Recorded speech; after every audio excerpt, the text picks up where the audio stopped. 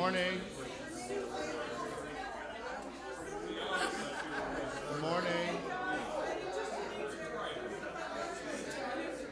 Good morning. There it is. The show's about to begin. Please, everybody, take your seats. This is your last call. And we're live from the Moines. Praise the Lord. How's everybody doing? Yeah. Good? All right. So I want to read the scripture to start. This is one of the scriptures that we had for House of Prayer on Friday. It's Galatians 5, verse 1. In this freedom, Christ has made us free and completely liberated us. Stand fast then and do not be hampered and held and snared and submit again to a yoke of slavery which you have once put off.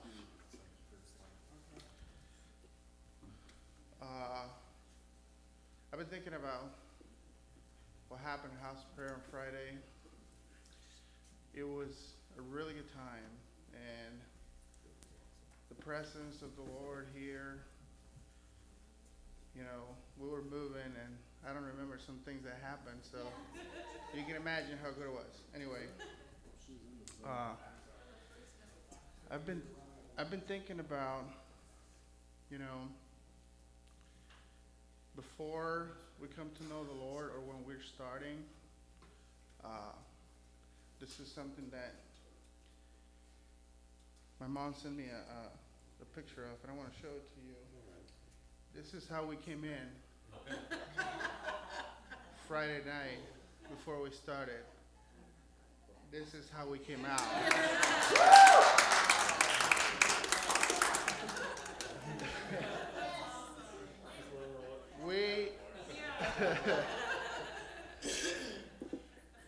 The Lord prepares us to face this world without any fear. We can go anywhere, and He will shine through us, and people will come to know Him, and people will come to Him. And little by little, all of His children, all of those that He's calling will come to Him. That's what I believe is happening for this church. We might see empty spaces in the pews physically, but spiritually, this place is packed right now. We're just waiting for those that have already heard that call and to take that first step of faith and come in here. Kind of a testimony of how I think the Lord is using me to minister to other people. I have this friend at work that we've had conversations about God, and she's always said that He doesn't exist. We don't get into arguments or anything, but as I've gone through my journey that I started 2 years ago, and I have grown and have had things revealed to me and all that, her spirit started to pick up on those things. So we were talking about Valentine's Day yesterday, and she told this was on Friday, and she told me, you know what? I'm just gonna hang out with my sister and some friends and whatnot, and I'm pretty sure there's gonna be crying at the end of the night. I said, all right. And she said, would you pray for me? And that was a shock for me, because first she denied the existence of God. Then we were talking about a promise, and her response was, well, He's never promised to me. So now her mentality changed from God doesn't exist to, yeah, He exists, but He hasn't promised me anything. So I told her, yeah, we're going to have House of Prayer tonight, so I'll lift you up. And she said, yeah, God might not know who you're praying for, because Him and I haven't been on good terms for a long, long, long time. So now, as you see, it's changing. And I told her, you know what? I believe that you and I are walking a path that we're supposed to walk together, because you have been and you will be a blessing to me, and I will be to you. So I cannot wait to see what's going to happen in this girl's life. Um, I'm going through a difficult trial, but I'm not curled up in the corner. Please, God, take me away from this misery. I'm just letting it happen the way He wants it to happen. I'm just submitting to His word, believing what He said. And I came as a kitty on Friday night, and now I'm a lion. So it's all good in the name of the Lord. And with that, I open the floor for questions. That's going to be my catchphrase from now on. Anyone has a testimony or prayer request? Yes. Yes. Thank everybody who's here Wednesday night for the kind words about my friend Jim, who passed away in the parking lot here. He was a true believer. He had a personal relationship with Jesus. As the pastor said, he's happier now than he's been in a long time. Mm-hmm. But it opened my eyes that I have to do more.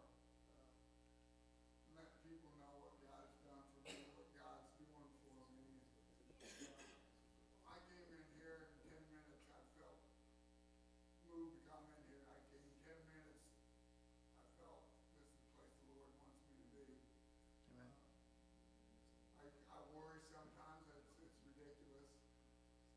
When I move out back to West Des Moines to be closer to my work, how am I going to get here? The bus service isn't very good. When the Lord wants me here, He's going to get me here. That's right. I believe He wants me here. Praise the Lord.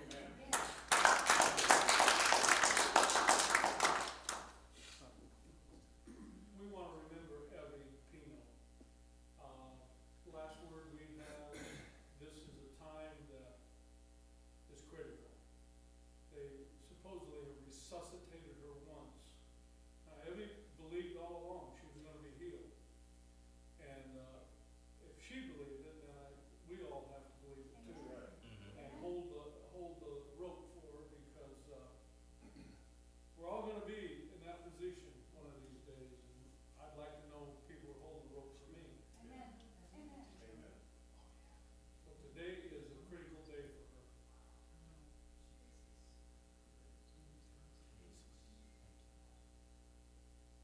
Yes.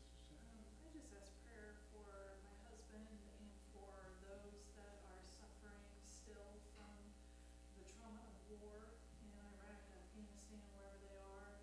This movie, American Sniper, is powerful. It has stirred up a lot of things I know in my husband. I can't imagine there are many veterans that are seeing this out of support. They're patriots at heart, they love their country, but the trauma of war never really goes away. And so just please pray for my husband Michael and for our veterans and for those still serving, that the trauma of war is left and is gone, and that God heals those wounds that are deep in the hearts and the minds of our soldiers. Amen. Amen. Pastor. Let's, to what Dean was saying, let's remember the Murphy family. Yes. That they can get some closure, and we know that his end is what we're all wanting, and he's with the Lord, so that's a good thing. But his family's still left behind, and friends, and they have, I'm sure, unanswered questions. And let's just pray that God can bring peace into that situation for all of them. And they can know the Lord the way he did. Amen. Amen. Tim, were you going to say something? Or James?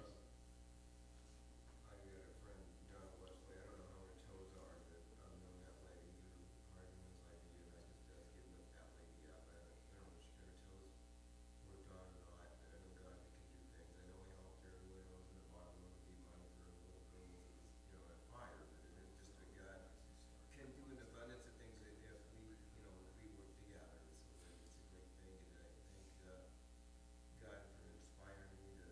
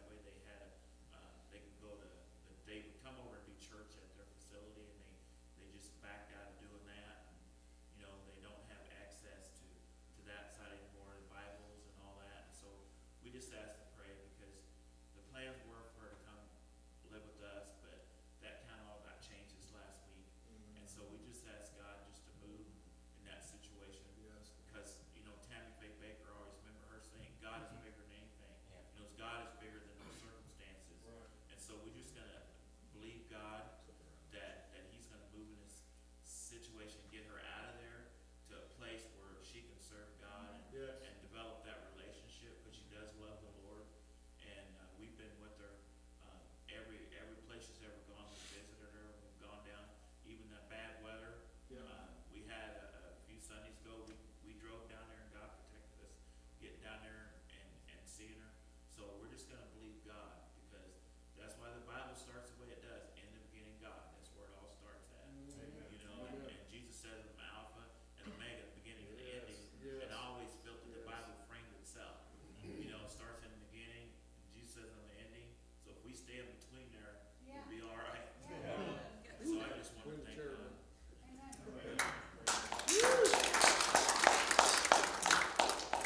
Mark. Yeah, I like to ask for prayer for my friend Kevin. I've known Kevin for like 3 years now. I met him at Moines. And before that, I guess he was incarcerated. But anyway, I haven't seen him in like 6 months. And over the summer, since he got a place of his own, he came out of Moines. He got a one for a studio apartment over in West Des Moines. And so he was going back to this partying and drinking, and I stopped by Friday to see him, and he said that he's done with all that, and he's just kind of trying to save up some money and thinking about going back to work. You know, he was leery about that because he didn't want to lose his benefits and stuff. But, you know, I've seen Kevin when we were, you know, he told me one time at the Y, I said, yeah, I see you praying for your blessing on the food. And he said, yeah, but he said, you know what? He says, I've been backsliding, and so there's no hope for me. And I said, Kevin, I said, the fact that you know you're backsliding says that you do know. And he's just been a great friend, and I just praise God for, you know, my experience at the Y, you know. So I'd like to pray for Kevin. And, Amen. the Lord lead him, and the Lord gave me a vision the other day that he'd be coming here to visit me, so. Wow. I just need to invite him. Lord. So, Lord. Amen. Amen. Mark. Just thank God for doors that are open where you're not even looking for a door to be open. Yeah. You know, as I travel around the Midwest and go to people's homes, you know, I know God's with me, but, you know, a lot of times when, you know, I sit down with potential clients and dealing with their basement issues, so many times doors start opening as far as, you know, what's going on in each other's lives. And, you know, I'm supposed to be there by record an hour and a half. A lot of times I'm there 4 hours. And I know that's God. So some people might take this as I'm bragging on myself, and I'm not. I'm bragging on God because I didn't open the door. I didn't create the situation. I'm not able to do anything with myself, but through Christ, everything. Amen? Doors that are open. Pray for Lacey Woods. This family, she's 19 years old. She's been in hospitals everywhere, and they're not sure what's going on. But, you know, I told them that we'd pray for her, and, you know, they were very grateful. And just pray for Lacey that the eyes will be open as to what her condition is, and that, you know, beyond that, that God just heals her so that that can be an eye-opener for the doctors and for her to know that God is real. But also for my wife, just continued healing, and you know, God knows everything that's going on there. And this week I was traveling too. I was listening to, you know, different radio shows, and I don't know if it was Joyce Myers or who it was, but she was talking about, you know, herself as far as where she came from. It was who it was.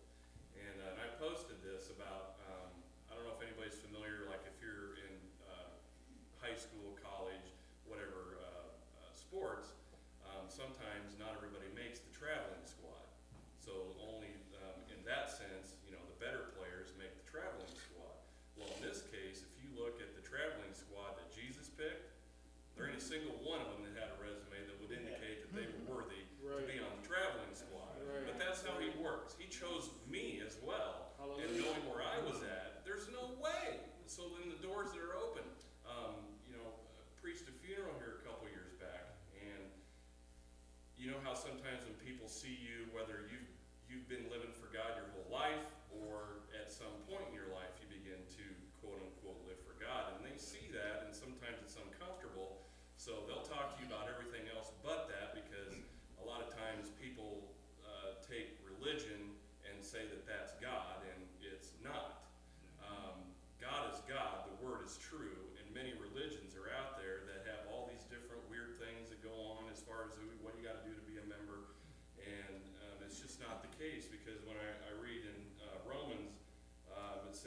our time something new has been added. What Moses and the prophets witnessed to all those years has happened. The God setting things right that we read about has become Jesus setting things right for us. And not only for us, but for everyone who believes in him. For there is no difference between us and them in this. Since we've compiled this long and sorry record as sinners, both us and them, and proved that we are utterly incapable of living the glorious lives God wills for us, God did it for us. Out of sheer generosity, he put us in right standing with himself, a pure gift. He got us out of the mess we're in and restored us to where he always wanted us to be, and he did it by means of Jesus Christ. So I know for a fact that the doors are open because I read it in Scripture. I have an opportunity to preach at, I think it's United Church of Christ, whichever it is, it doesn't matter. Religion is irrelevant to me. The truth is relevant. Yep. And the doors that are opening, I'm just thankful for it, and I just pray for continued blessings. My wife's dad and stepmom are here. They're going to be traveling back home today. Just pray for them as well in traveling. Amen. Two things.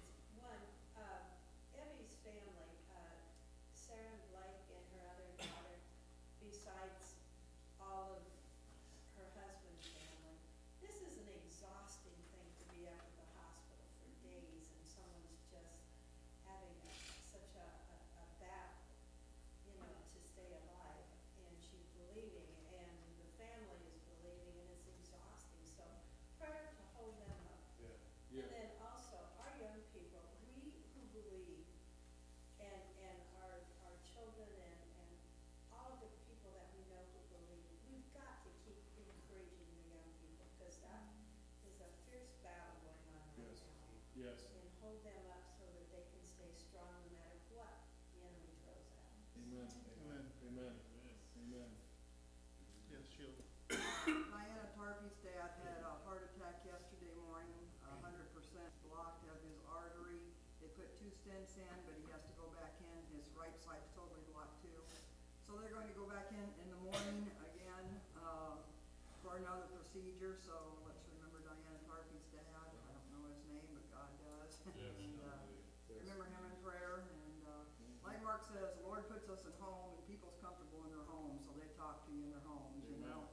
So I'm meeting with the one whose grandson is going through this drug stuff, that I found the drugs in the bedroom, and she asked me if I would meet with her today for her to cry on my shoulder. And so I just pray that the Lord would, you know, just give me the right words to say to minister to her heart, to be able to Yes.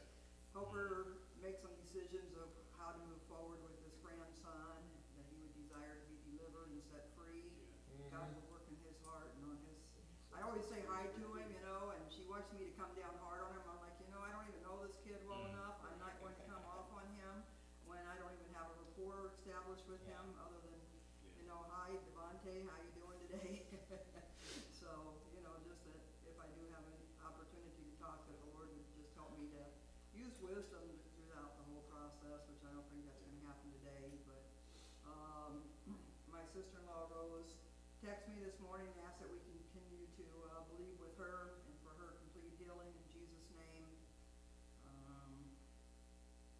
Sonia Hernandez, her son, as you're talking about young people, is up in Cedar Rapids in a facility right now, and he's being tortured by demons and different things going on, and she's just praying that the Lord would send somebody to minister to him in that facility. There's not a lot of Christian stuff going on, so she's trying to find somebody to actually go and minister to him. So, you know, whatever he's going through, that the Lord would just be in control of that, and just keep his mind and fill his heart with peace and love that I know he's felt the Lord. I don't know what his relationship is, but this is not of God, we know that.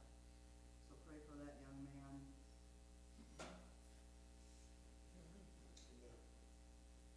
Yes, Mark. Also, for the last couple of weeks, you know, as I'm driving around, I have a lot of time in between appointments where I have a lot of time to think and on things. But Lord just laid it on my heart for Pastor and Sally that just continued strength, wisdom, and power in him. That, you know, through everything that goes on, there's more than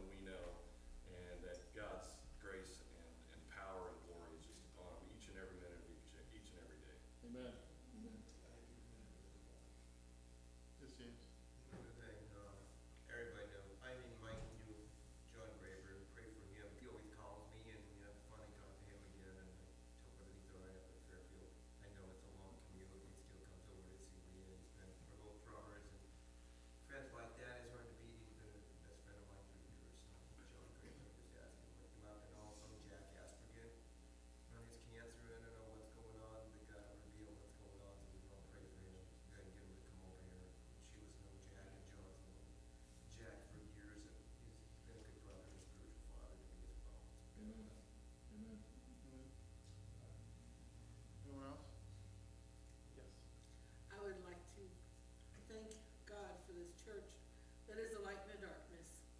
And whenever we do we don't get up here very often, when we do, one of our favorite things is knowing that we're gonna get to come back and see you all. You all make us feel welcome, and the Holy Spirit's definitely here.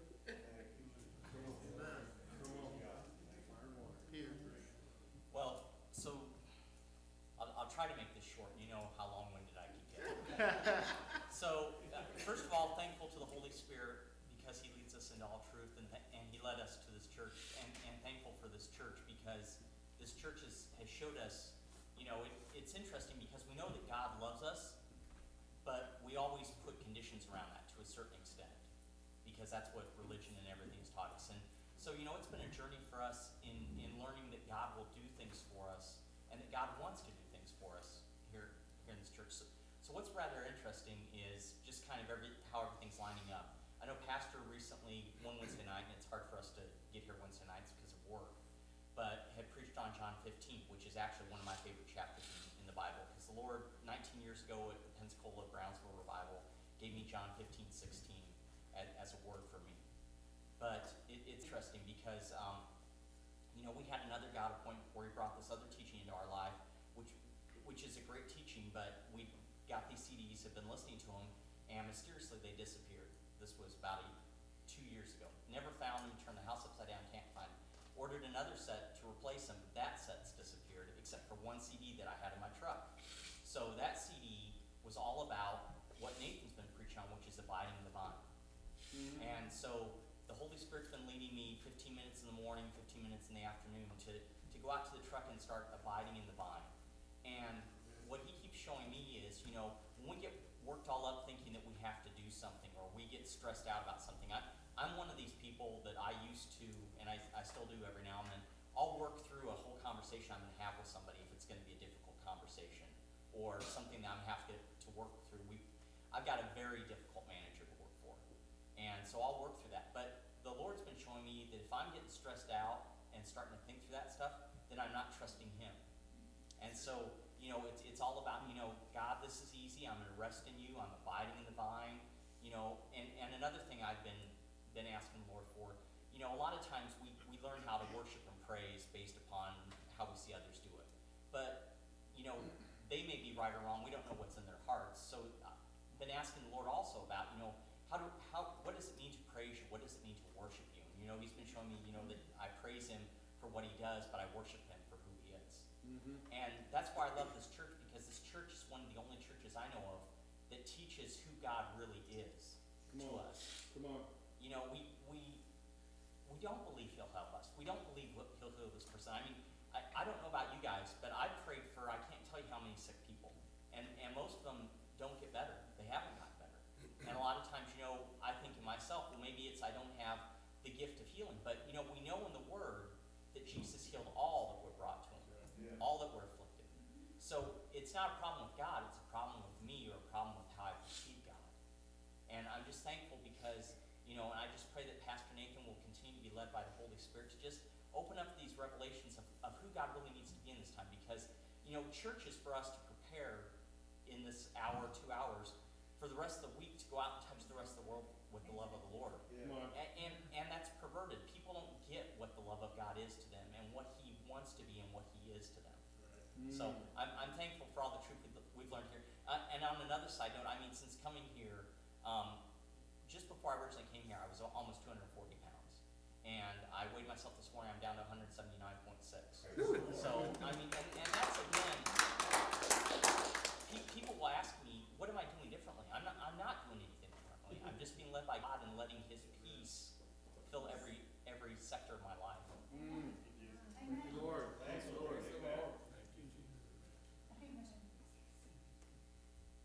Okay, well, let's stand. Thank you, Father, for being so good. Right now, Lord, we bring to You all of the needs that have been presented in this room. Father, we ask that those that are in need of healing, we declare right now in Your mighty name, Jesus, that healing is manifested at this very moment. All of those that are being oppressed spiritually right now, Lord, in Your name, we bind any spirit that is preventing these people to come to you and know who you are. Father, we ask that you reunite all of those that are separated, the ones that are lost, that you bring them back to where they're supposed to be. We thank you, Father, for choosing us to go out into this world and declare your word, Lord. Show who you are to others so they come to see and know what has been revealed to us through the Holy Spirit, Father. Thank you, Lord, for the finished work of the cross, for giving us your word, a word that we speak and declare over our lives, over the lives of others around us, a word that we know that is true. Father, we continue to believe in you and your promises, and we know that no matter what comes against us, you have prepared us to be lions going out into this world and face anything that is thrown our way. You are the foundation of our lives, Lord. And the storms come, and it's withstanding whatever is doing. Thank you, Father, for your healing, for your provision, for your wisdom. Continue, Holy Spirit, to reveal to those in here and those that are not here what it is that you are trying to say. We thank you, Father, for bringing us together. And as Peter said, we are being prepared through your word to go out into this world and face it. You are our shield. You are our protector. Lead the way, Father. Lead the way, and we will follow. Thank you, Lord. Thank you, Father. Praise you, Lord. You are worthy of all of our praise, of our glory, of our worship. Thank you, Jesus. Thank you, Lord. Thank you.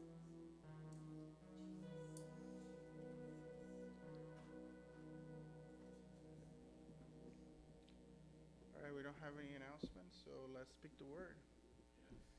Will you not revive us again, that your people may rejoice in you? I am a believer, and these signs do follow me. In the name of Jesus, I cast out demons, I speak in new tongues, I lay hands on the sick, and they do recover. Christ has redeemed me from the curse of the law. Therefore, I forbid any sickness or disease to come upon this body. Every disease, germ, and every virus that touches this body dies instantly in the name of Jesus. Every organ and every tissue of this body functions to the perfection to which God created it to function. And I forbid any malfunction in this body in the name of Jesus.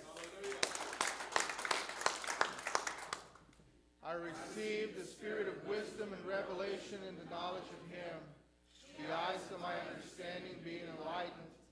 And I am not conformed to this world, but am transformed by the renewing of my mind. My mind is renewed by the word of God. The Lord rebukes the devourer for my sake, and no weapon that is formed against my finances will prosper. All obstacles and hindrances to my financial prosperity are now dissolved. The Lord has pleasure in the prosperity of his servant, and Abraham's blessings are mine.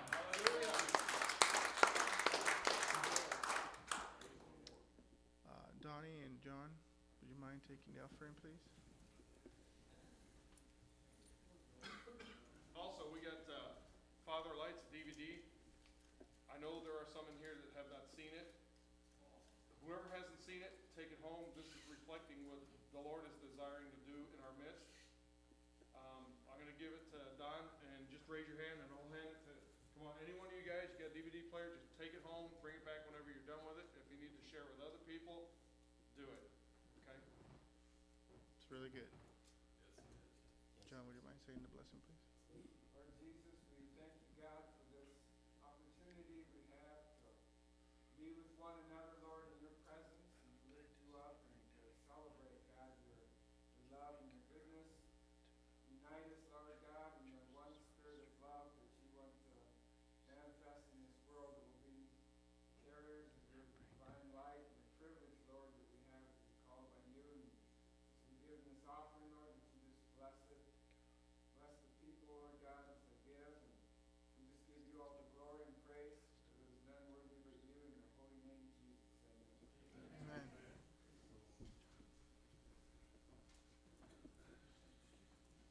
Can you pause the CD player? Pause the CD player. You can hear it too? I could hear it. All right, let's worship.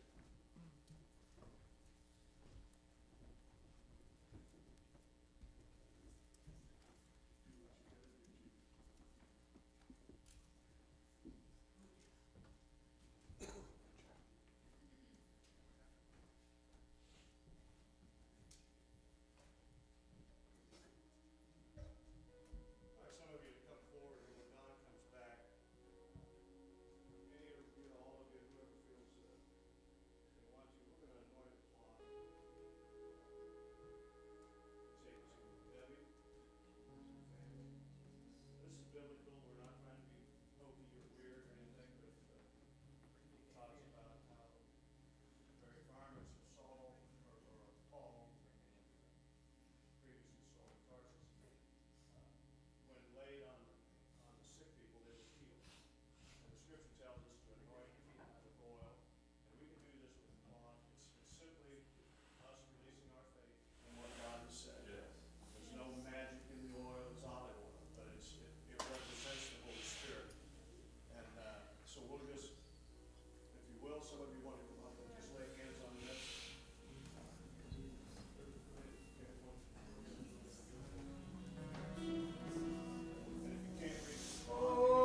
hands on the person in front of you, and just believe together. In Jesus' name, God, we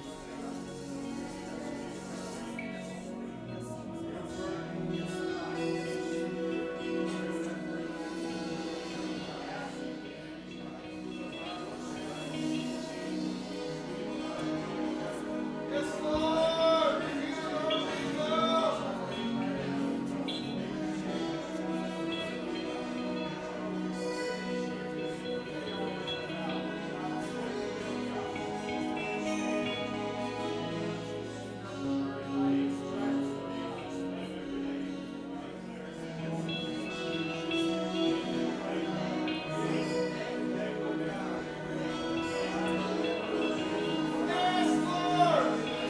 Yes, Lord!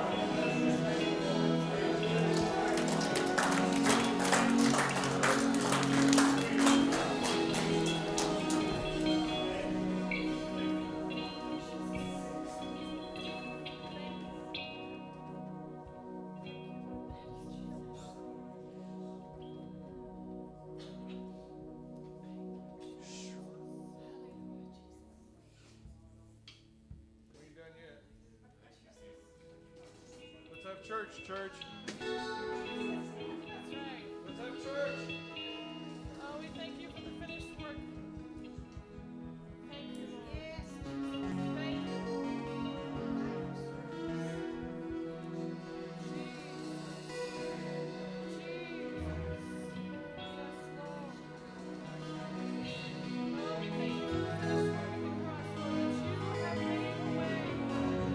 We'll worship you.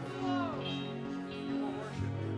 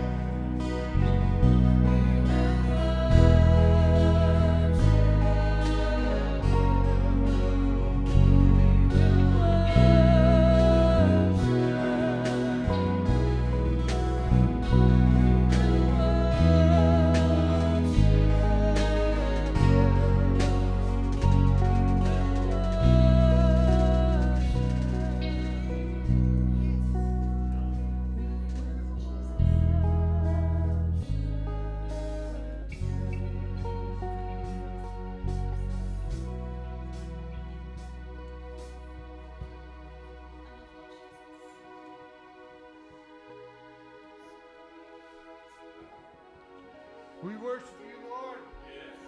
Hallelujah.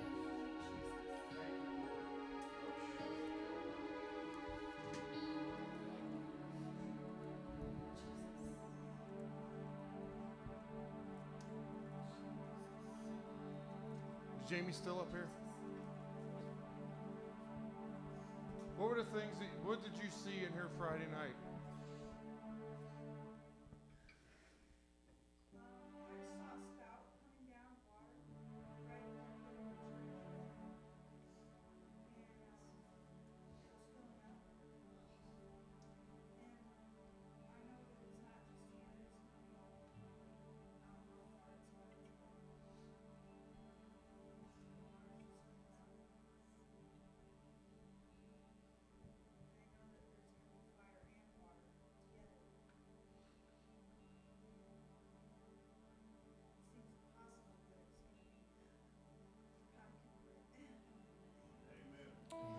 Thank you. He who has an ear, let him hear. He who has eyes, let him see. That which the enemy tried to cause for destruction in this parking lot has turned out for God's glory. For our brother in Christ is with our King of Kings and Lord of Lords this day.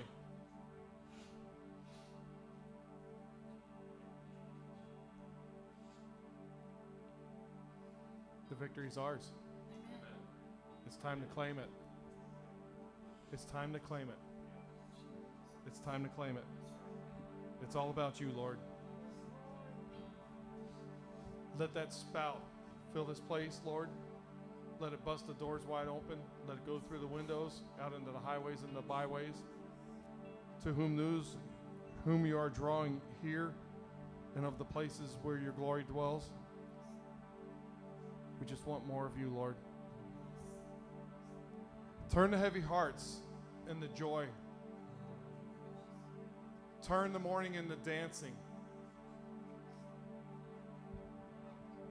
You who are the carrier and the lifter of our heads.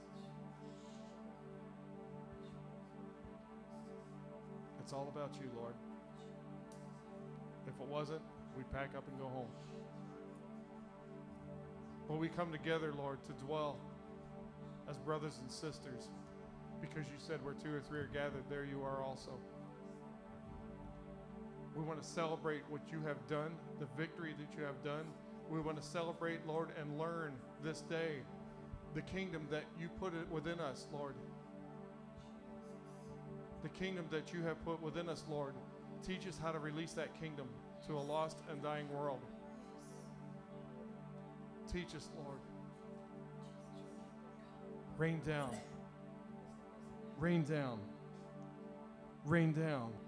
1, 2, 3, 4.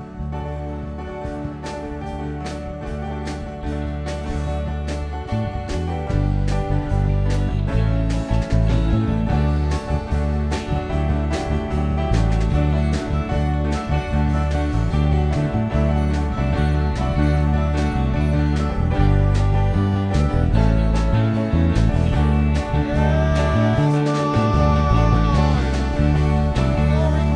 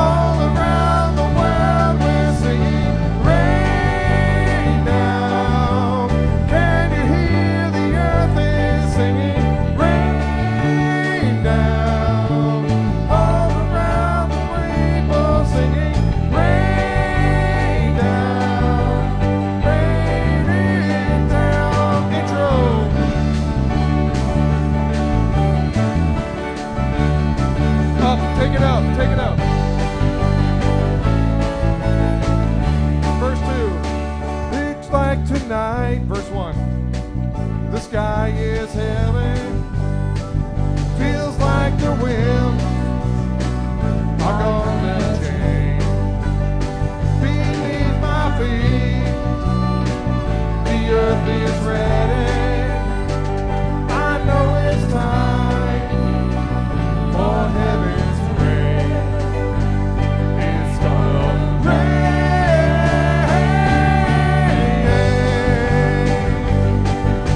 'Cause living water we desire, fill our hearts with holy fire.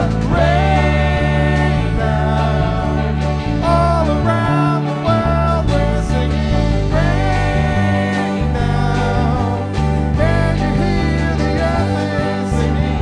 Rain down all around the people singing. Rain down, rain down on me.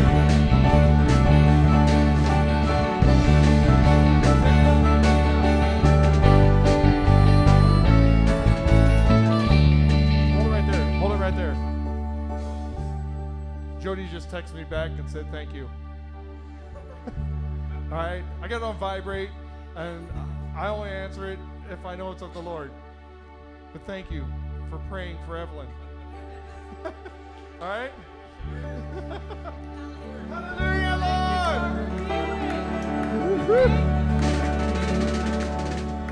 'Cause back to the start, my heart is heavy.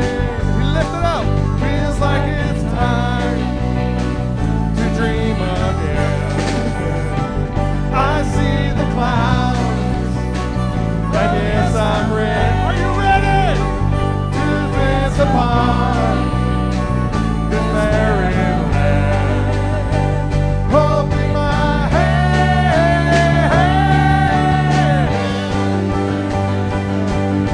'cause living water we desire to flood our hearts with holy fire. Rain down all around the world, we're singing. Rain down, can you hear the earth is singing? Rain down all around your people singing. Rain down, rain in chorus 2. Rain down all around the world, we're singing. Rain down, can you hear the earth is singing? Rain down, my heart is dry, but still I'm singing. Rain down, rain down, oh, rain down all around the world, we're singing. Rain down, can you hear the earth is singing? Rain down, my heart is dry, but still I'm singing. Rain down, here we go. Rain down on me. Hallelujah, Lord. Woo! Hallelujah, Lord. Glory, glory, glory, glory. Woo!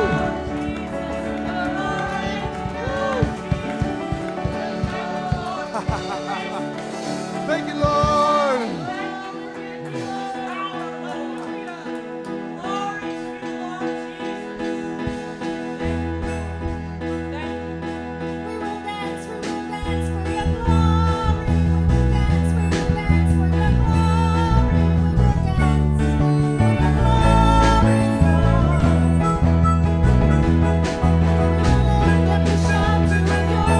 Shout it out.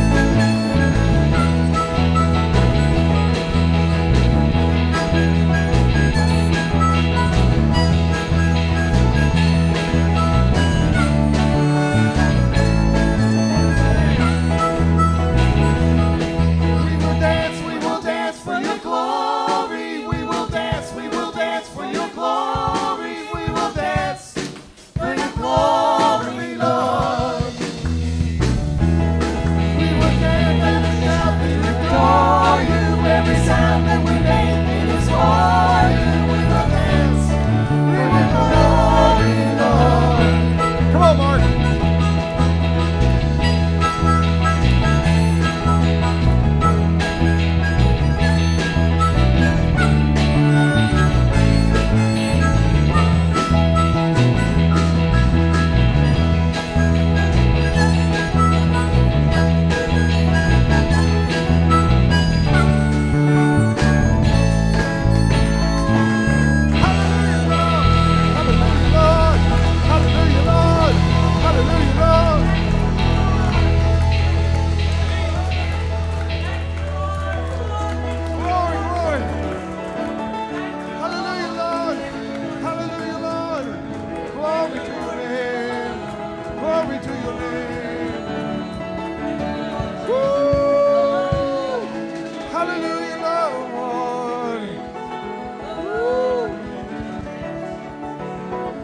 Hallelujah, Lord. Jesus, Jesus, Jesus, Jesus, Jesus, Jesus.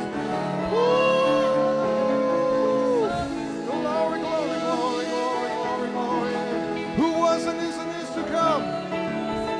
Hallelujah, Lord. Hallelujah, Lord. Hallelujah, Lord. Hallelujah, Lord. Oh, more of you, Lord. More of you, Lord. Hallelujah, Lord. Hallelujah, Lord.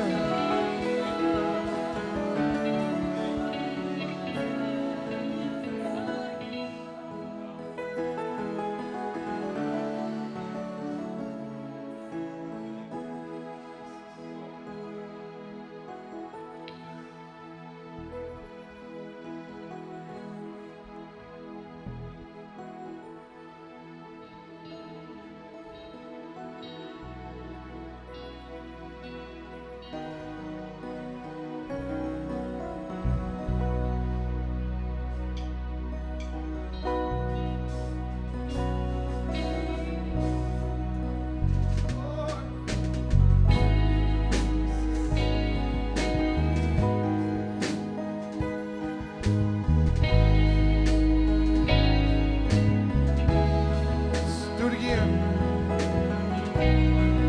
More of your kingdom, Lord. More of your glory, Lord, in this place. It's all about you, Lord. Glory, glory, glory, glory, glory. Thank you, Jesus.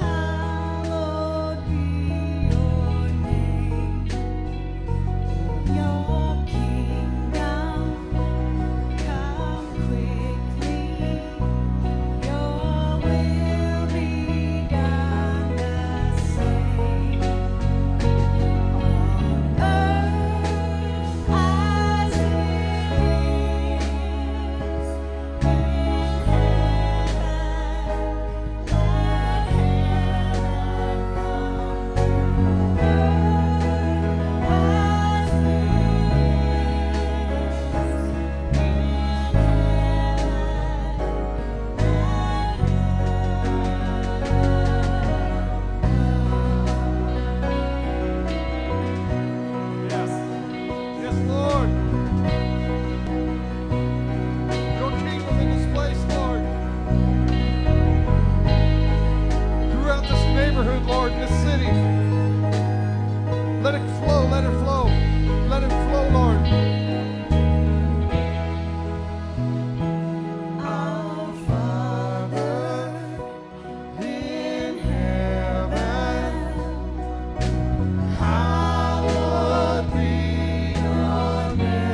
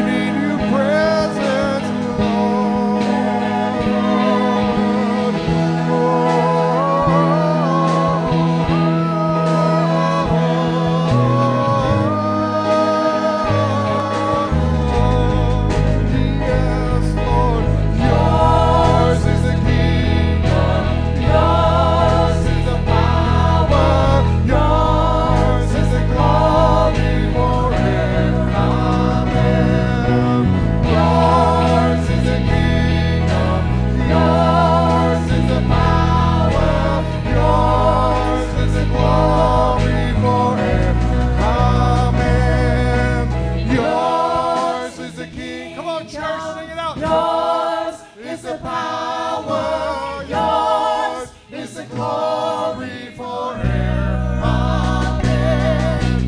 Yours is the kingdom, yours is the power, yours is the glory forever. Amen. Yours is the kingdom, yours is the power, yours is the glory forever. Amen. Yours is the kingdom, yours is the power, yours is the glory forever.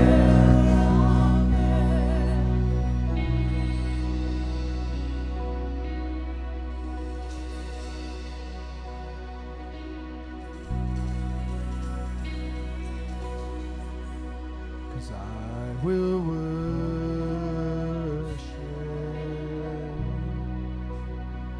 I will worship you, I will worship,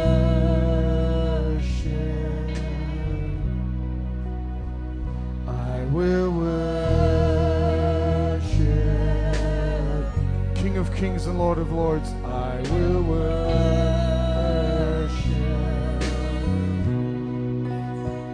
I will worship you.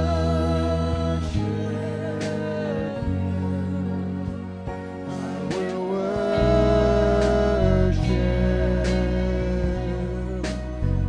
I will worship you. I will worship.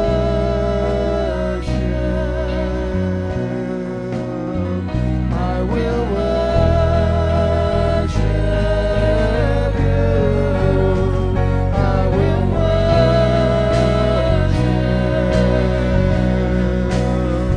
I will worship you. I will worship.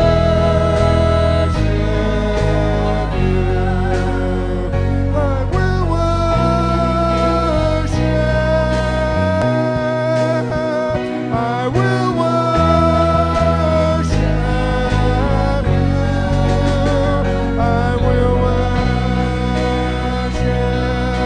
you. I will worship.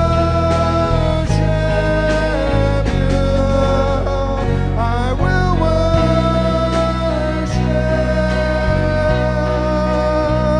I will worship. I will worship you. I will worship. I will worship you. I will worship. Praise God. I will worship. Praise the Lord. Praise the Lord. Thank you, Lord. Let's give the Lord a big shout. Praise God. Thank you, Lord. Thank you, Lord. Glory to God. Glory to God. Praise God. Praise God. God bless you. You may be seated. Thank you, Jesus. Before we get into the actual message this morning, I was reading in Ezekiel. In fact, I read the book of Ezekiel here last week. That's, you know, you're supposed to say, that was really good. That's really good. You did that. Praise the Lord. But I got to tell you, reading through Ezekiel can get pretty depressing. If you haven't read it lately, you may want to start at the back and work. Praise the Lord. Because it's all about God's anger at sin and how he then relates to Israel. Because remember, Israel had already told the Lord, whatever you command, we will do it. You know, they had bought into this law thing. And so God was holding them directly accountable. And because of that, there's just, you know, one bad news from God after another. But what was interesting to me was, you know, you can start reading that and you begin to forget that God's always been a God of grace. He's always been a God of love. He didn't change when he got to the New Testament. It's just that under the dispensation, under the contract that he had with Israel, there was a demand, and then there was retribution for the inability to keep that or to do that. So whatever the law commanded, they had to do it, or else they were going to be held accountable as a result of it, which is why he gave the animal sacrifices and so on and so forth. But just tremendous judgment. And then you get to chapter 37, and he's describing Israel as just a bunch of dead, dry bones. And then he begins to speak. The Holy Spirit begins to speak to it. And these bones begin to put on ligaments and muscle and flesh. And they rise up a great army.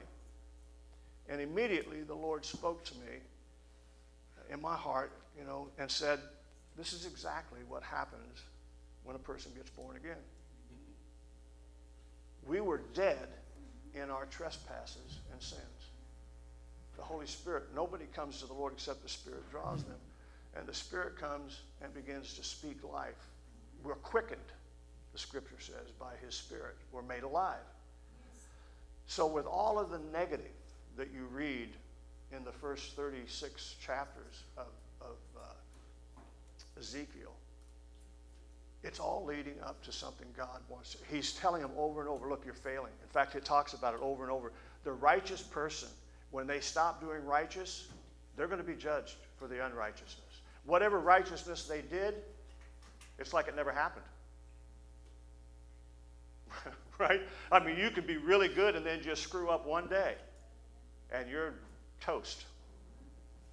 That's what legalism does. That's what religion does, and that's what the law does. It tells you it's all about what you do.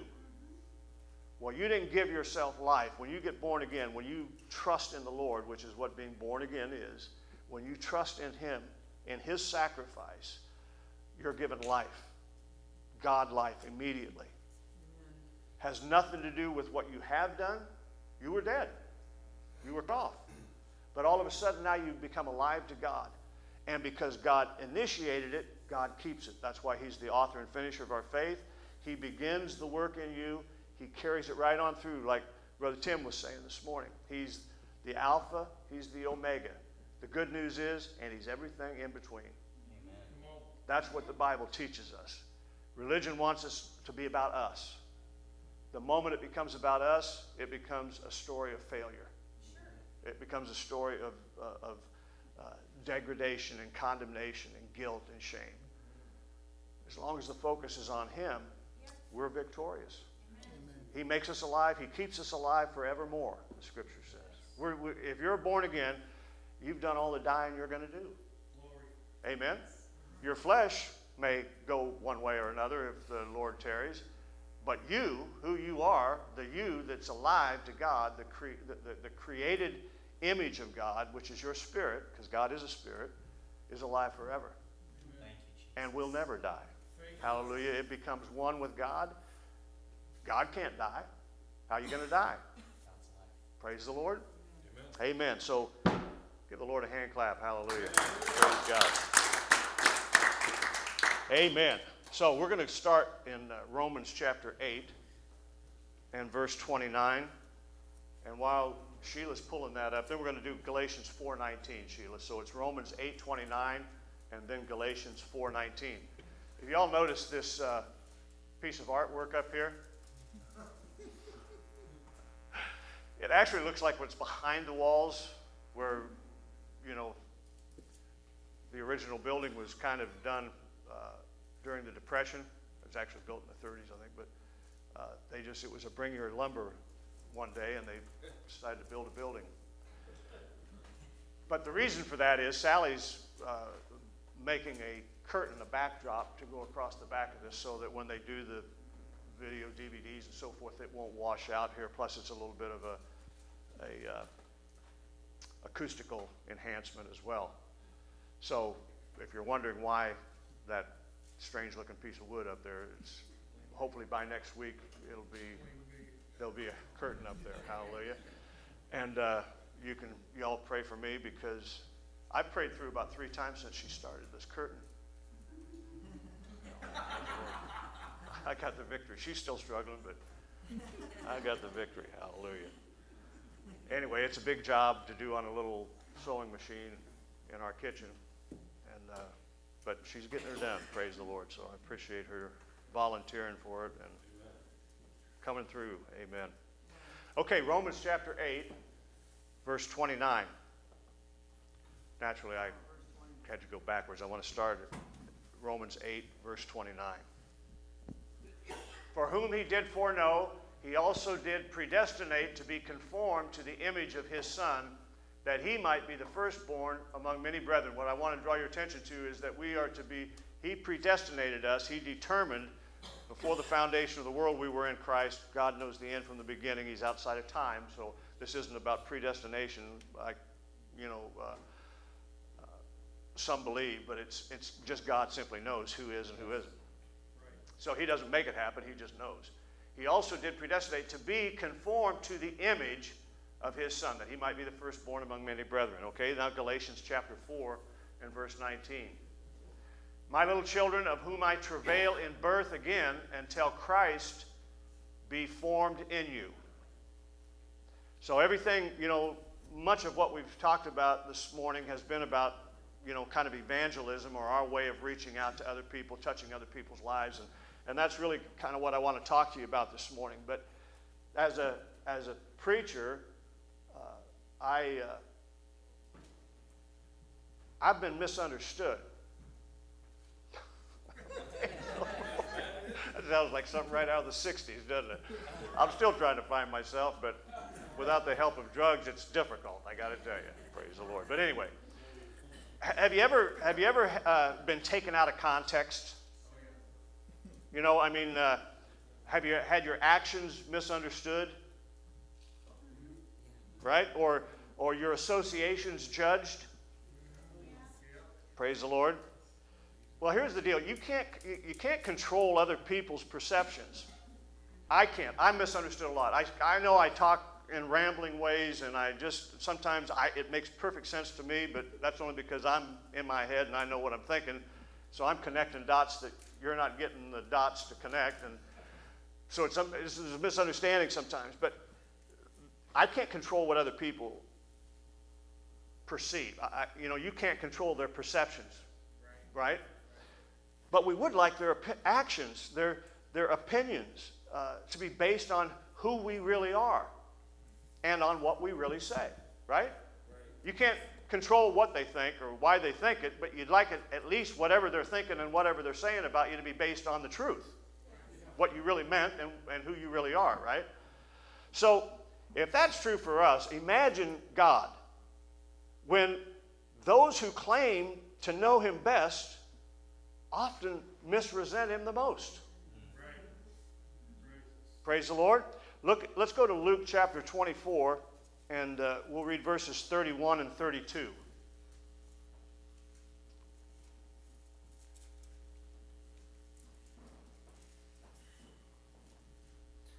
And their eyes were opened, and they knew him, and he vanished out of their sight.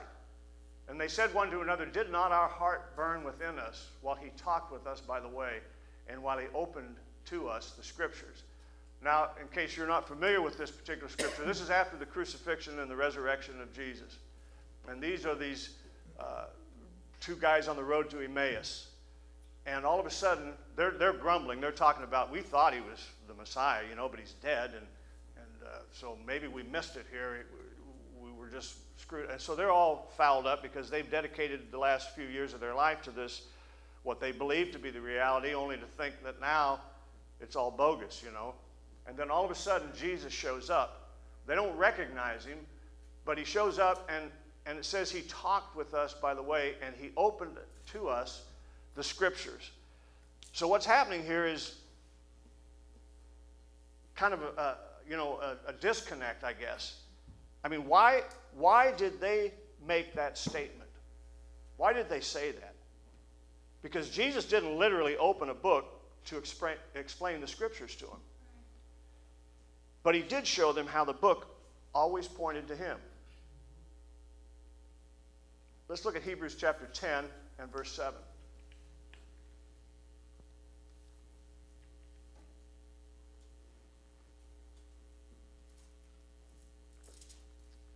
Then said I, Lo, I come, in the volume of the book it is written of me, to do thy will, O God. So he comes to do the will of God.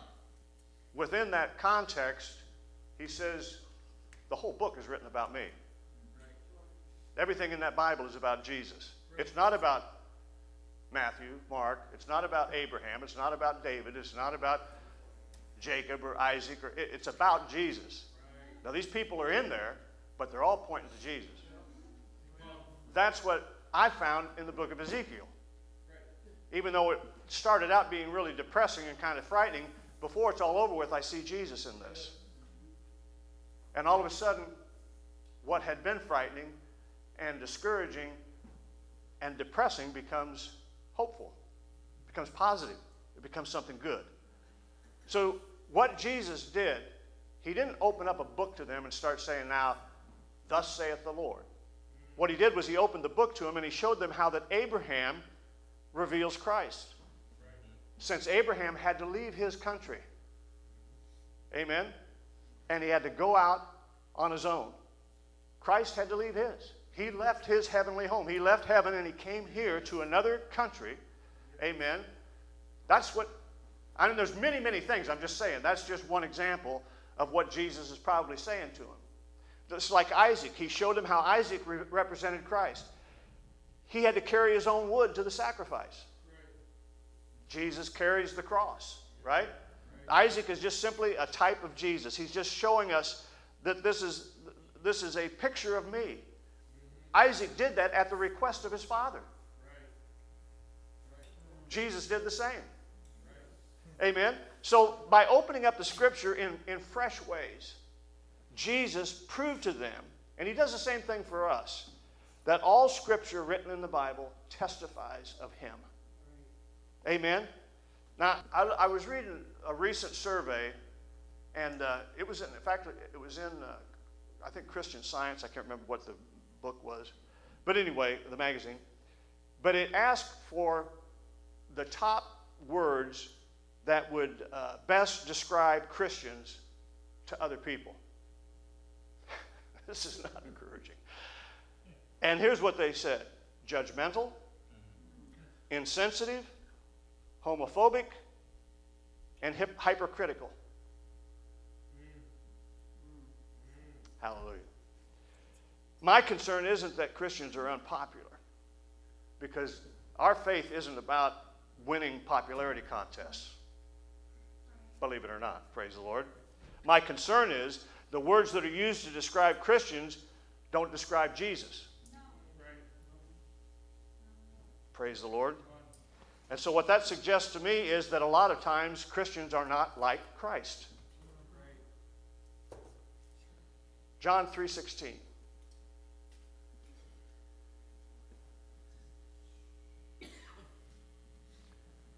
For God so loved the world.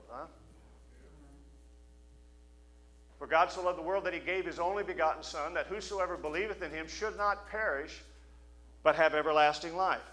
So Jesus is doing something that most believers aren't. He came to save. He didn't come to condemn. Praise the Lord. His ministry was a ministry of reconciliation. 30-some years ago, the Lord told me that he had given me a ministry of reconciliation. I didn't have a clue. And believe me, early on in ministry, when I was first licensed and ordained in another organization, I wasn't very conciliatory. I wasn't reconciling many people. I was irritating the crap out of most of them and, putting all kinds of demands, which I couldn't keep, but I thought, that's just because I got some problems that they shouldn't have. Right? So get it together and get your act, straighten it up and so forth.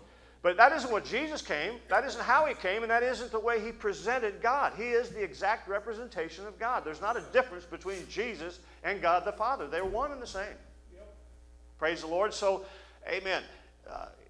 Let's look at John 3:17. See, religion judges. It's a thing about judgment. But Jesus is reconciling people to God, bringing people to God, bringing people back, people being accepted by God instead of rejected and judged. In verse 17, he says, "For God sent not his Son into the world to condemn the world, but that the world through him might be saved." Now, honest to God, if you just talk to the average person on the street, they wouldn't know where that is coming from. Because they'd say, he didn't come to condemn? That's all I've ever heard from the church. I mean, that's all I've ever heard from religion is you're going to hell. You're going to bust hell wide open. Look, get your act together, clean yourself up, stop doing this, stop doing that, start going here, and all of that. But that isn't what he came. He didn't come to condemn anybody. He came so that the world through him could be saved, could be reconciled. Praise the Lord. So he came to rescue, he came to redeem, he came to restore back to himself. Praise the Lord. So to be a Christian has really come to mean a person who likes Jesus as opposed to a person who is like Jesus. Amen. So it's not how moral my behavior is. It's not about my spiritual disciplines. I want to be a moral person and I want to have some self-discipline in a spiritual sense. But that's not what it's about. That is not what God's dealing with us about. Romans chapter 5 and verse 8. We need to remember this when we're talking to people who are not quote-unquote believers. But God commended his love toward us in that while we were yet sinners, Christ died for us. Now, if you read previous to this, it tells you all the stuff that he went through. The beating, the scourging, the crown of thorns, the humiliation, the crucifixion, the whole works. It all leads up to this, but he says, God commended his love toward us in that while we were yet sinners, Christ died for us. Christ went through all of that, right? But the when here matters just as much as the how. We focus on the how. He suffered this. He went through this. That's all true, and we ought to be grateful and thankful and aware of that. But the when he did it is just as important as what he did and how he did it. While we were yet sinners, he suffered all of that. Not after we got our act together, not after we cleaned up and straightened up and got, looking halfway decent and behaving halfway decent. No, when we were despicable, when we were totally absorbed in ourselves, thinking about nothing but what I'm going to get out of this and how much I'm going to have pleasure from this or whatever it might have been, that's when he died for us. Amen. That's when he did all of this for us. When we were totally alienated from him, when we didn't have any concern about him, while we were yet sinners. So, if we're going to be like Christ, just like God's love for us isn't based on conduct, our love for others can't be based on their conduct. You cannot have a double standard. You can't say, thank you, Jesus, for your grace, but I'm looking for something in you that needs to be corrected, that needs to be fixed up. It's like the guy who gets the $1 million pass, He owes the $1 million and the guy says, hey, buddy, you're going to jail, your whole family, everybody's going. And then he says, but you know what? I'm going to just give you a pass on this. I'm going to write a check and cover it for you. You're free. He gets out, and he meets a buddy of his on the street that owes him $20, and he beats him up and has him put in prison because he wants his $20. That, friends, is a picture of religion. Amen? It's not a picture of sinners. That's a picture of religion. God saved me, and now I want to place some demands on you. Paul said it himself. He said, look, Peter, you're trying to put demands on these people that you couldn't keep yourself. But you think you're saved now, so you got a right to harass everybody else. See, I'm perfect. Well, I am in Christ. Waiting for an amen right over here, but I felt it. I felt it in the Holy Ghost, but I didn't get a witness. Hallelujah. But I'm just saying, look, we're not perfect in our natural, who we are as human beings. None of us are. We've got problems. We've got issues. We've got flaws. We want to do better. And we do it out of a love for what God has done for us. But that doesn't make us perfect. And that's why people who are unbelievers see us as being hypercritical and hypocritical. We're hypercritical of them because we're hypocrites. Say we, I'm just talking about religion. I'm not, pointing my finger at anybody. But that's what religion does. It finds fault with everything else. Have you ever known somebody who just is always dissatisfied? No matter what you do, it's not enough. It's not good enough. It's not. Those people got a problem. You know what? They got a problem because they're so unsure of themselves. They look to be altogether different than that. They look to be very in charge, sure, satisfied. And all. The truth is, they're always finding fault with everybody else because they see their own faults so glaringly that they got to find something to make them look at least as good, if not better. Amen? It's just like the person always bragging about how many people they beat up and all. I found over the years, after getting my bell rung a few times, they weren't always the meanest. They just talked about it the most. They wanted you to believe it so that you wouldn't challenge. So that you would just, sometimes it's true. So you got to be very careful about which ones you decide, here's a big bag of wind, and then you find out there's bricks in that bag, hallelujah. But I'm just saying, generally speaking, people that are always blowing and bragging are the most insecure. They're trying to convince everybody they got it all together and they just know it all. And the truth is, I listen and I listen and I listen and I just go, well, praise the Lord. Oh, to be like them. Why can't they be like we were, perfect in every way? What's the matter with kids today? That's how every generation feels that way. Look at kids, my God, they're going to hell in a handcart. Well, I was pushing mine, praise the Lord, full speed as fast as I could go. I'm just saying, we get these ideas and we have these images that are distorted, amen, because of our own insecurity. If you really know who you are in Christ, if you really have confidence that you are the beloved, that you are saved by grace, that God does love you, that you are His child, you can afford to be gracious to other people. That's right. It doesn't cost you anything. Jesus already paid the price for it. It doesn't cost you anything to love the person who isn't loving you back. It doesn't cost you anything to tell them about the love of the Lord, even when they look at you with that weird look in their face like you poor sap, you're just an idiot. Why? Because it's real, it's true. How, whether they accept it or don't accept it doesn't change the fact that it's the truth. Amen? So, praise the Lord. When we look at this, we need to be Christians who are more like Christ. Now, I know that sounds like a redundant experience because we believe that we get born again, we're created in the image of God, right? Most of us would assume that because we're Christians, we're already like Christ. But that's not necessarily the case. Spiritually speaking, yes, we are. As a spirit being, we're just like Jesus. But how we reflect that can vary dramatically between believers. And we know that's true. That's why we got 50,000 different denominations going out here. That God didn't have any part in any of. I'm not saying they're all bad. I'm just saying that's humans. That's just what humans do. We got to have my group. And my group's got to be totally in agreement with me, or they're wrong. They're going to go to hell. They're going to, so that's what people do. But Jesus was a person of grace. We read it in John 3:16 and John 3:17. He's a person of grace, a person of favor, a person who isn't making demands, but is giving. Amen? And so should we be then.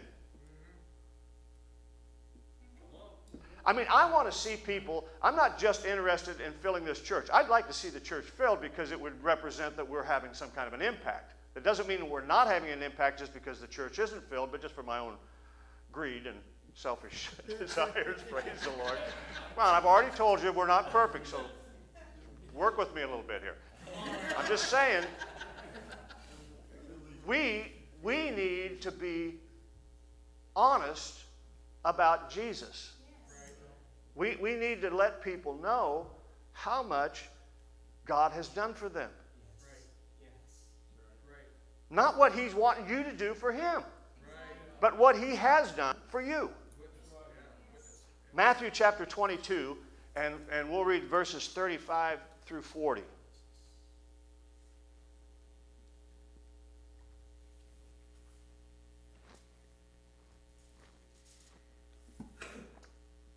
Then one of them, which was a lawyer, I got a problem already. Okay, then one of them, which was a lawyer, asked him a question, tempting him and saying, Master, which is the great commandment in the law? And Jesus said unto him, Thou shalt love the Lord thy God with all thy heart, with all thy soul, and with all thy mind. This is the first and great commandment. And the second is like unto it. Thou shalt love thy neighbor as thyself. On these two commandments hang all of the law and the prophets. Now, remember, the law is not just the 10 commandments. There was like 670 some laws that Jesus refers to here. So they don't amount to anything compared to these two. These two, in fact, cover all the other. Now, the English word that we use is love, L-O-V-E, or as the singers sometimes say, L-U-V, love. Praise the Lord. Hallelujah. But it's L-O-V-E, love, right? That's the one word that we use for love. So children, grandchildren, brothers, sisters, wives, we don't love them all the same. We have one word that we call love, but my love for my grandchildren isn't the same as my love for my wife. It isn't greater or lesser, it's just different. Right? And same with children, same with parents, brothers, sisters, friends. We just use love. We just say love, and then we've got to figure out then whatever that relationship is, what that word means, what it means in that particular relationship.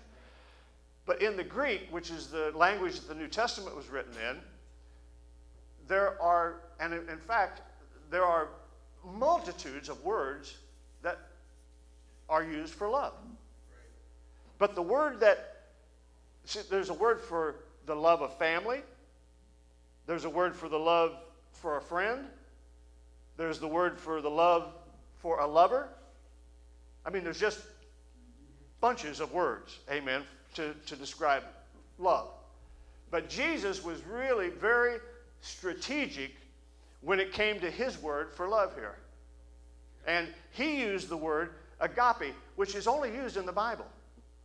It's a Greek word, but you only find the word agape referring to that love in the Bible itself. You don't just find it in Greek literature somewhere or in other Greek writings. And it's because agape is not predicated on feelings, whereas every other type of love has some emotional context, some feeling involved in it, right? So this word agape doesn't, because it's a love of the will. It's, in other words, it's a decision that's made. David said, I will love the Lord my God. He made a decision. Now, I can guarantee you when he's hiding out in caves and running from Saul and doing all these other things, he wasn't feeling a whole lot of warm and fuzzy, probably. He wasn't feeling a lot of love. He just made a decision, I'm going to love God. This is the God kind of love. This is how God operates. So God, when Jesus tells us, gives us a command to love, he's not telling us to feel a certain feeling. That's where we get confused, especially as Westerners, because we think, you got to love the Lord your God with all your heart, soul, mind, strength. Oh, well, I don't feel terribly in love with God all the time. I don't want to admit, I mean, I do love the Lord. I just don't feel it all the time, right? I do love my neighbor. Well, I love one of my neighbors, praise the Lord. But the other one, I ain't feeling nothing like love, praise the Lord. So it isn't, that's what I'm saying. He isn't telling us to feel a certain feeling, because feelings can be managed, but feelings can't be commanded. I can control my feelings sometimes in the right setting. If it's in public, praise the Lord, I can control it. But I can't command them. For example, be happy.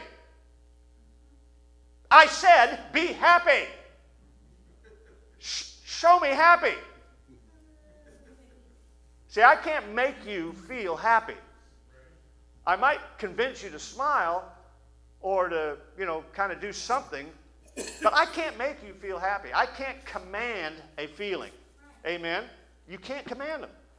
So when Jesus commands us to love, he's not telling us to feel for other people. Now this ought to be a good thing for you. Because I promise you, if you're anything like me, when I'm reaching out to somebody who I don't necessarily have any feelings for, I feel guilty because I don't really feel. I'm talking about a stranger now, not somebody that I've met and developed some kind of a relationship with, but just somebody that's on the street, somebody just on the job, somebody that's just there, just somebody that you make contact with. I don't have to feel, gee, I love you, man. I don't have to feel it. I have to make a decision. It's different. And we don't have to feel guilty for not having some great overwhelming emotional feeling when we deal with the lost. We just got to make a decision to love them. Whether you like them or not is irrelevant. You can decide to love them anyhow. And you don't have to worry about your feelings while you're doing it. Praise the Lord. The way he commands us to love. He's not telling us, look, I want you to feel for this prostitute on the street the way you feel for your daughter. I'm not telling you to feel for this individual on the job the way you feel about a friend that you've had for 10 years. Right? I'm not telling you to feel about this other individual the way you feel about your wife. Instead, he's calling us to demonstrate a Jesus kind of love for them that is just a decision. Praise the Lord. We hear the script all the time. We use the scripture. I've used it myself. We're in the world, but we're not of the world. Well, we can confuse that and misunderstand what it is that's really trying to be presented to us here. Jesus didn't enter the world just to die. That was the ultimate goal, but that wasn't all that he was here for. Or he would have just came and died the first day he got here. He came here also to show us how to live. Not how to be perfect as a God-man, but how to live as a human being. How to live as a new creature in Christ. We're not talking morality now. We're not talking about perfection here. Amen? He came so that we don't have to be nomadic citizens in a foreign land. We're in this world, but we're not of this world. But that makes us feel, and it causes some people to go off and do really bizarre stuff and start dressing really strange and living in their own little communes and having their own little set of this and that and all this stuff because they're in this world, but they're not of this world. But that's not what he's talking about. He's saying, I'm not going to let you just wander around here like a bunch of nomads as if you don't have a home, as if you don't have citizenship somewhere. That's why he talks about preaching the kingdom. Amen? Jesus is a king. Amen? And the better we know Jesus, then the better we know ourselves. Jesus is not just a problem solver. He's a king. Praise the Lord. He's not just a provider. He's a king. Jesus doesn't simply want to rescue you from bad habits, amen, and bad behavior and regrettable circumstances and mistakes. Jesus wants to completely reshape and reconstruct the way you understand yourself. A citizen of his kingdom in the earth. His word's the final word. His word's always right. He takes care of his own. Amen. He provides everything. So from this point on, the king's word is the final word. It doesn't matter what the doctor said. What did the king say? Amen. Doesn't matter what the bank said. What did the king say? Yes. Right? Doesn't matter what the lawyer said. What did the king say? Yes. Amen. That's the last word. That's the final word. That's the only word that matters. So what that means is first you fire yourself and you hire Jesus. Because you will be in competition with him all the time for the job, for the top job. CEO of your life. Fire yourself right off the bat, get it out of the way, put him in charge, and everything will be all right. Praise the Lord. Your vote doesn't count. Your opinion doesn't matter. He's the King of Kings. I taught on a metaphor here, I don't even know if it was on a Wednesday night or when it was here a few weeks back, but about the game of checkers being like Christianity. And how many of you know, you ever played checkers? Because I'm a real mental thing. That's why I'm talking about checkers and not chess. Praise the Lord. But when you get kinged, everything changes in the game. Come on now. All of a sudden, you've got all kinds of freedom. You can move in all kinds of directions.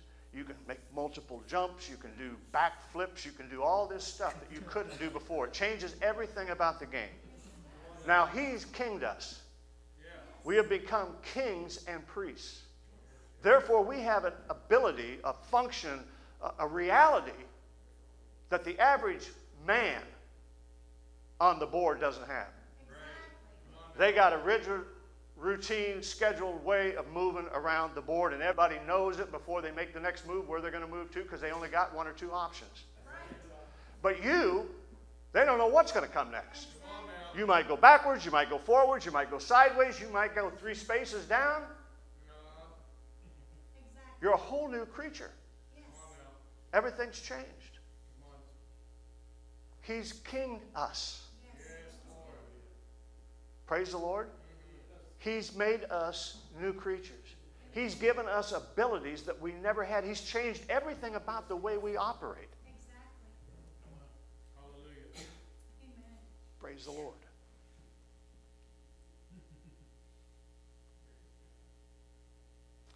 When you get under, you know, that's what they do. The king, they put another one on top of you, right? When you get under, when you get kinged, and you get under what God has placed over you, you can get over whatever comes against you. Come on now. Come on now. You couldn't before. You had to have all kinds of strategies. You had to be very careful. But once you get under, you can get over anything. Praise the Lord. Jesus is revealing God exactly as he is. Look at John chapter 4, verses 28 through 30. You know, we run around all of our lives saying, "King me, king me." And he's actually done it. Come on now. And we're still sitting at home afraid to move because we don't realize what's over us. Come on. What empowering abilities God has given. The woman then left her water pot and went her way into the city and saith to the men, "Come see a man which told me all things that ever I did. Is not this the Christ?" Then they went out of the city and came unto him. Come see. She was changed. And she wanted other people to be changed. But what we got to remember, and religion kind of confuses this issue, is that Jesus does the converting. All you got to do is have the conversation. If you'll just open up, they can be changed too. You're not going to change them. You don't have to measure each day to see how much you've changed them. You just have the conversation and let God do what God does. Just trust him to do the converting. Praise the Lord.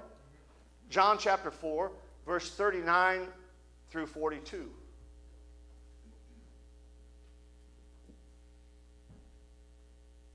Many of the Samaritans of that city believed on him for the saying of the woman, which testified, he told me all that ever I did. So when the Samaritans were come unto him, they besought him that he would tarry with them, and he abode there 2 days. And many more believed because of his own word. And said unto the woman, now we believe, not because of what you said, because we've heard him ourselves, and know that this is indeed the Christ, the Savior of the world. You introduce him, he'll take over. That's right. Praise the Lord. What if God wants you to begin the next revival? Come on. What if God wants to begin the next revival in you? Come on now. What if God is going to reveal himself through you?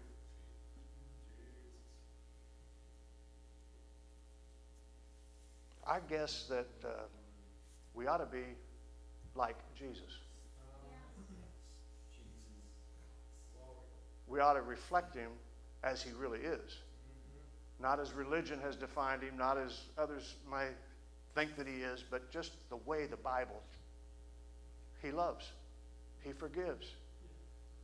He's gracious. He didn't come to condemn. He came to save. He didn't come to judge.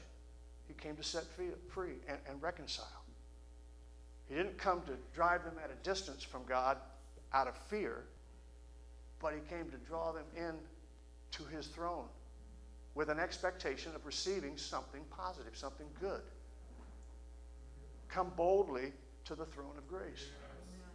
And we've got them hovering around the outside of the church, fearful to even come into the building, let alone come to the throne of God. Embodying the grace of God, us revealing God like Jesus did. That's what I'm saying. For us, embodying the grace of God is the key for God being transmitted. You can't transmit a God that is not like you. You don't understand what I'm saying? I can't give God or reveal God to somebody if the God that I have is all screwed up, if he's all misunderstood. Because whatever I'm transmitting to you is going to be what I have already believed. So I've got to embody grace if I'm going to transmit the truth of God, the reality of God to somebody else. And the truth is, that's the only thing God's really going to qualify. That's the only thing he's going to validate, is the truth about himself. The rest of it, we have to work really hard at making people afraid, guilty, and ashamed. Because God won't do it himself. So, we aren't simply to live like Jesus. We need to experience the life that Jesus gives. We need to live out of that grace. And when we do, we benefit and the world benefits. Everybody gets blessed. Amen? So the question we have to ask ourselves is,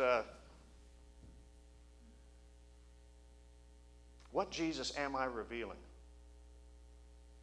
Is he a concoction of traditions? Is he my opinion? And then a little bit of truth mixed in?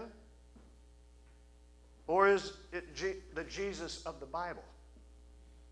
The truth, the light, the way, the love, the reality. If it's the Jesus of the Bible, then it's life-giving, direction-altering, destiny-revealing. Praise the Lord. The Jesus of the Bible who initiated something so powerful that it brought the greatest world-dominating nation to its knees. Rome collapsed. Jesus who radically changed my life. I know some would look at me from the outside and say, well, there's room for improvement, but it's because you didn't know me then. Amen. The ones that knew me then know how radically Jesus has changed my life. I'm not saying I'm perfect. I'm just saying I'm a whole lot different than I was when I come to know the Lord. And I can say the same thing about everybody that's out here. You've been radically changed. You're not perfect. You're still human beings. That's okay. From the heart, from the inside out, you have been radically, dramatically transformed. And you know it. Problem is, the devil wants you to focus on the areas that aren't perfected. Come on. The flesh. Amen? It's a lie. It's a lie. Amen.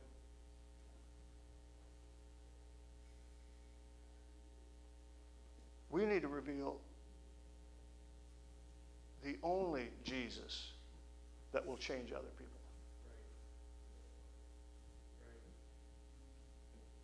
The problem is, in a lot of places, he's been lost. He's been lost in allegiances to political agendas. We know it in our own government, in our own Senate and House, how they'll rush to have a prayer when some bad crap happens, and then they won't let a Christian come in and even say a prayer. We know it in our own schools, where it used to be you'd stand up and say the Pledge of Allegiance, in God we trust. There would even be time for prayer in classrooms and in study halls and so forth. Now, half of them, you can't even bring a Bible in without having a major lawsuit. You can't even say the name of Jesus in our military, in a chapel situation. So we've got that. But then we've also got that he's been lost in folklore, where he becomes just a good, kind fairy.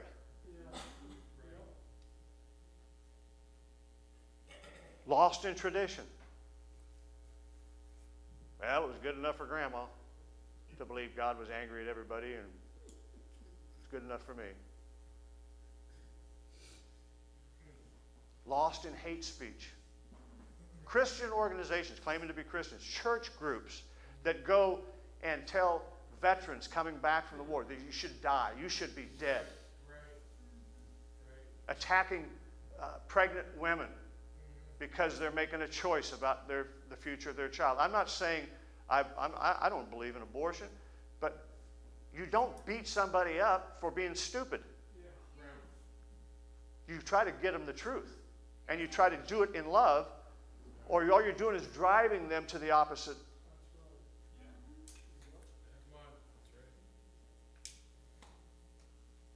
Just, I'm saying don't keep Jesus to yourself. Jesus lived totally reliant on the Spirit of God. Let's just be like Jesus. Right? I heard Peter talking about it this morning, and all of us innately respond to that. We know we get hyper uptight and tense and worried and concerned, and because we've been taught all of our life, if you don't, you're a dud. You're an idiot. You're an adult if you don't have some concern about what's going on. Why don't I just ask you this? All of your concerns and all of your worries, did it ever change anything other than your dietary?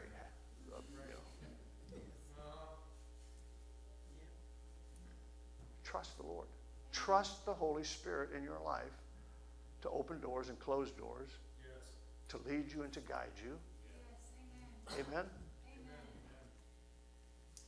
Praise the Lord. Teach Jesus all over again. There are people who think they know Jesus who have no clue. And you know some of them. You went to church with some of them. Yep, that's right. Praise the Lord. We know it.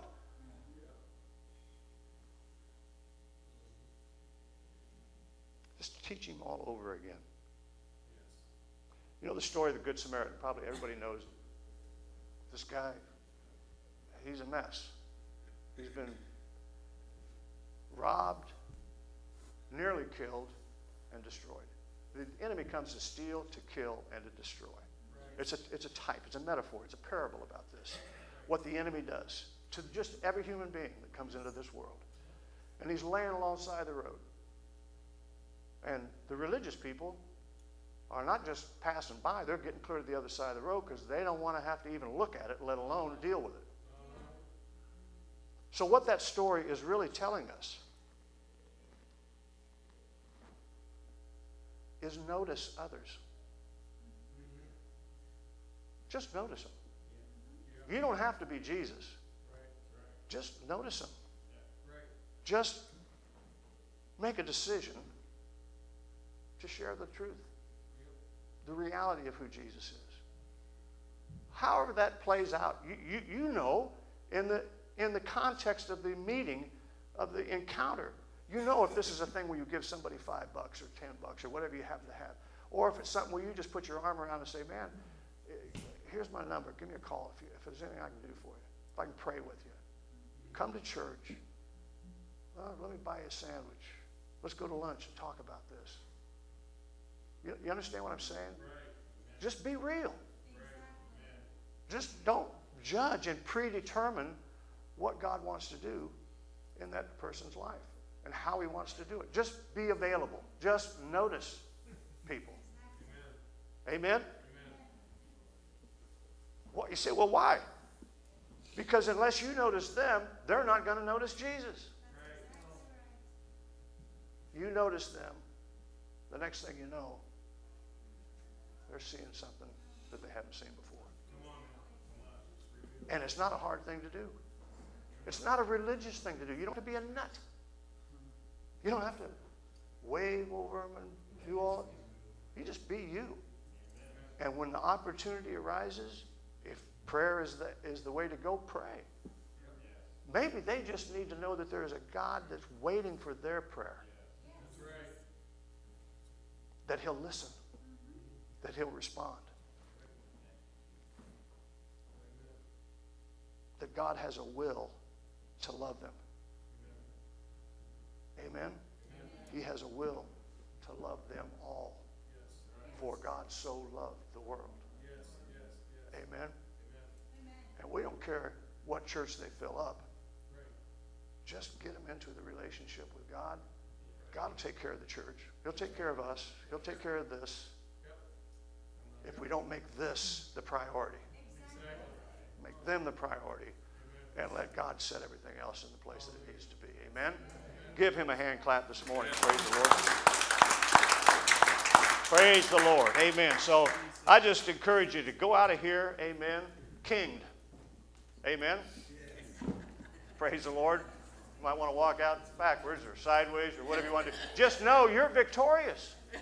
You can do all things through Christ who strengthens you. There's no limit, amen, to what God can do in your life if you just let him. Amen? Amen. Just an update, Jody texted me again. Evie's fever is down, the vitals are good, and she has opened her eyes a few times, and they also had to strap her hands back because she was moving around, flat out trying to reach the tubes and stuff like that. So praise the Lord. Let's give the Lord a hand clap for their improvement. Thank you, Jesus. Amen, amen. God has the last word in every situation. God bless all of you. You're dismissed. Thank you. Shake hands with the visitors. Tell them we're grateful that they came to be with us today. And shake hands with one another and tell them you love the Lord. You're dismissed in Jesus' name.